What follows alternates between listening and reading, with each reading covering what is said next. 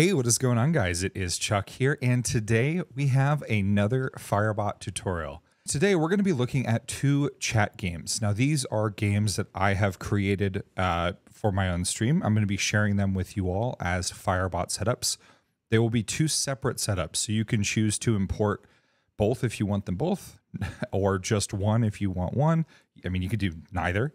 Now, I was asked by Kaiser the Redbeard, and he said, how do you recommend balancing the complexity of custom chat games while ensuring user engagement during live streams? So I really appreciated this question. Thank you, Kaiser. My thought on this, and you'll see this with the two chat games I've built, and I'll be sharing it with you all today, is I want my chat games to require just a single command from a viewer. I don't want them to have to do lots of things while the game is going. And I want to leverage RNG to really determine the outcome of the game. So that's one way that I've figured out how to reduce spam in chat. So with that said, check the description down below. I'll link to a GitHub repository with downloads for each of the game setups. So feel free to download them, import them into Firebot, and we're going to be jumping into Firebot right now. Let's get into Firebot.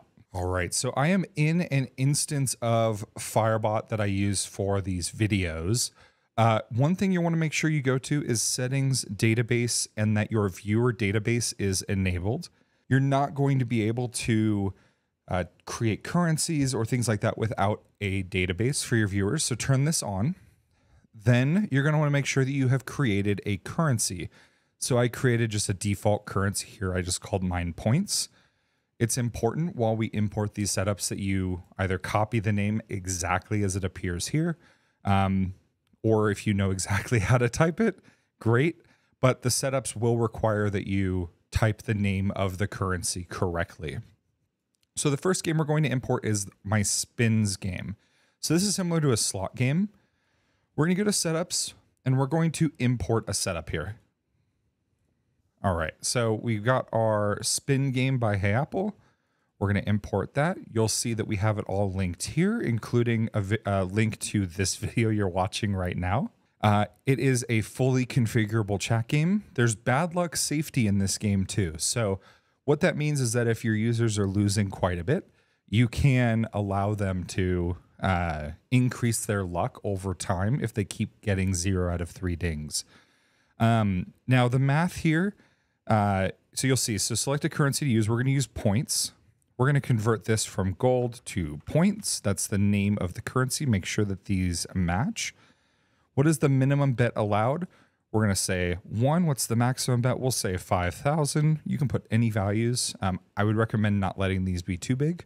In my stream, it's 50,000 as the max, because when they win, they can win big. What is the win chance out of 100? I recommend keeping it at 40. They have 3 tries per ding or per spin. So this is calculated for every spin separately. Bad luck protection. This is the percentage that this is increased, and this stacks against the user. So if they lose 5 times, basically they get 5 0 ding spins in a row or something like that. Or throughout the game. If they only win once, it doesn't reset their white protection. It's not until they get a triple ding. So if they spin 5 triple zeros, this becomes 25 added to this 40, so 65%. So eventually they'll win big. You can set this to 0 if you want to leave this disabled. There's little tool tips here to explain what all of these are. Now, when a user gets a triple ding, in this game, there's also extra dings that can trigger off of a triple ding. So if they hit all 3 dings, right now it's set to be a 20% chance that they can get extra spins. So whatever their win rate is here, we take into account 10 extra spins that they can make money on. So they could win really big with one of these triple ding hits. So they have to hit triple, and then they have a 1 in 5 chance right here. You can adjust this down to 0 if you want to disable the extra dings. And then the payout amount. I recommend leaving this below 1. The reason for this is that you don't want to create a situation where if they get 1 ding, they've made their money back. Well, at least I didn't. You want to require, at least for me, and the concept of this game is that they need at least 2 dings to make their bet back. So they lose 20% of their bet. So with all this said, we're going to import this setup, and you'll see that there's going to be a new command here called spin. If you open this up, under the number sub game or sub command, we have all of these custom variables that you're able to go in and tweak. So if you want to change any of those values after the fact, what that max is, you can do that here. Now there's also stats against the user. So we track all of the stats against the user right here. You can see that we go through, we store it against the user's metadata. So we use that viewer database to store how many dings they got. So over time, whether they're up on money or down on money, you can keep track of these stats. And I've used this to figure out if my game felt fair or not to my viewers. So the numbers that you see in this game are what thousands of these plays have turned into at this point. Yeah, there you go. 7,000 plays is how many times it's been used in my own stream. That is the spin command. So let's take a look at it in action. So I'm going to make sure that I give myself some points. I'm going to give myself 1,000 points. And I'm going to do the spin command, and I'm going to do 1,000. We have our debug on here, so you can see all of the things that are going in the background here that we have triggering here. So, all right, so I hit 2 out of 3 dings, and I won an extra 600 points, and that is the spin game. All right, next up, we're going to import the fort game. So again, this fort game is based on Sea of Thieves. So it references Sea of Thieves islands, characters, things like that. I really enjoy this game. I think it's a lot of fun to play. One thing to keep in mind is that it has solo sloop bad luck, meaning that if you're the only player that goes on the fort, you are unlikely to win. It cuts your win chance down quite a bit. That is configurable. You can change what that does or remove it altogether if you don't want that. But this is nice because it encourages your viewers to participate together. You want multiple viewers to join in on the fort. So again, just like before with the spin game, we're going to choose our points. We're going to type the word points here. The reason we do this is because I need to make sure that I put in the chat messages what the name of your currency is. What's the minimum bet allowed? We are going to put here 1. The maximum bet will put 50 or 50,000. What's the win chance out of 100? This is a number, so we'll put 50. So 50-50 chance of winning. How much time must pass before the fort is started? So think of this as your sign-up time. So when the first person kicks off the fort game, how much time do your other viewers have to join before the boat sets sail? So 60 seconds seems like a pretty good amount for my experience, but you can increase this. And then how much time after the game completes before a new fort game can be started?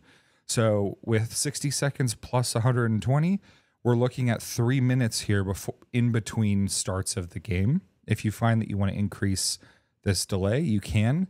I would not recommend doing this less than 2 minutes. It can be very spammy in your chat.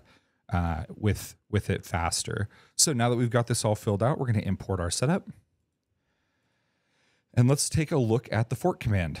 So just like the spin command, we have a stats sub command here as well. So this is going to keep track of the player's stats, how many forts they've won, how much money they've won or lost, what their win rate percentage is. So how many forts on average do they go in? In my stream, I have a losing streak, even though other viewers have winning streaks. I think I'm just not lucky. And then this is the actual subcommand to make the game kick off. This is the amount subcommand. This is a number that they give. So all of these, again, these are the variables that you can go in and change after the import if you want, or if you notice that you type something wrong. The argument checker, so the bet meets criteria, the bet is above the max, it's below the max, it's invalid, you don't have enough currency, or you're already in the fort. If the bet meets criteria, then we decide if we're going to initialize the fort or add them as a new user to the fort. So here we have the initialization of the fort. This is the entirety of the game. We have the fort cleanup. This runs on a timer.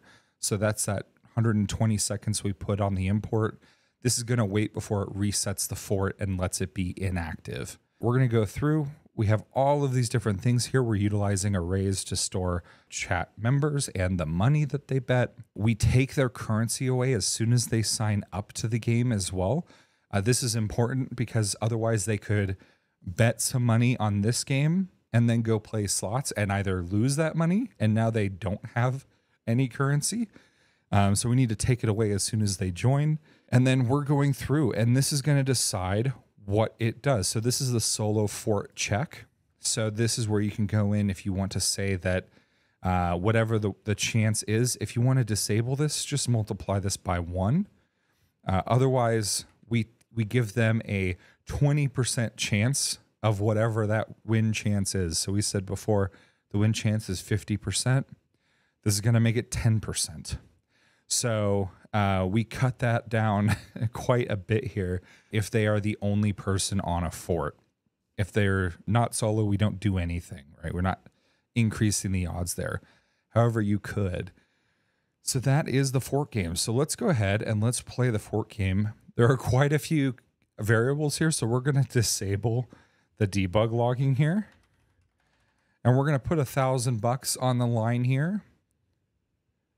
So here we go. So heyaapl readying a ship for a skull fort and is looking for a crew. There we go. So there's the command. You'll see I put in the word points on the setup. It's going to come in here in the chat, and it tells everyone that I joined with 1,000 points. So within a minute, this will start, and we'll come back once the game's going. All right, we've got wind in our sails. The seas look clear. The crew of the Morning Star are headed out for the fort. All right, whilst the crew is loading the boat, a sneak attack from a galleon caught the crew by surprise. We actually lost.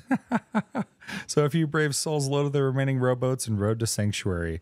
So you'll see the final points tally for the fort. We'll see that their bet was multiplied by 50% effectively. So we lost $500. So that is the fort game. So I hope these give you a good starting point if you want to tinker with these and see how they're working under the hood.